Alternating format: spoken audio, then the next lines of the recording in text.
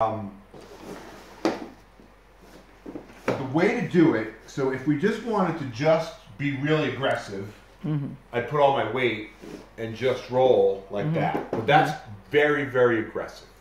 So the next way to do it, and you want to do this so that you're on a slidey floor, so that when you roll back and forth, you can modulate how much weight you're picking by putting weight on this leg when you do the rolling.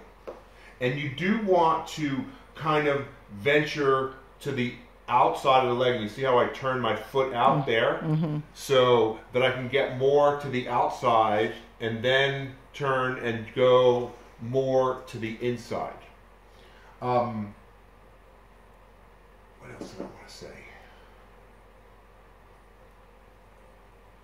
And then as another alternative, you could also do both legs at the same time, kind of like that.